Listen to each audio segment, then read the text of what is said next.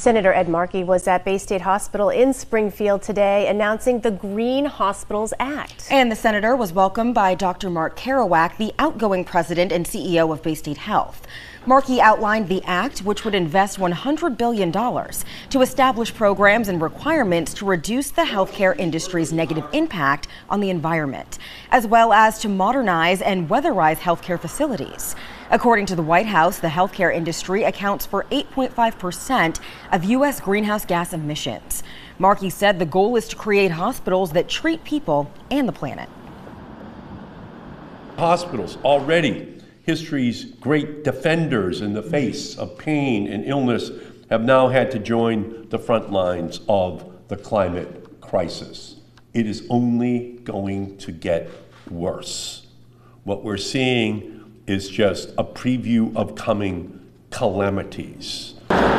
The act is part of the Green New Deal for Health agenda. Bay State Hospital has stated a commitment to go carbon neutral by 2050.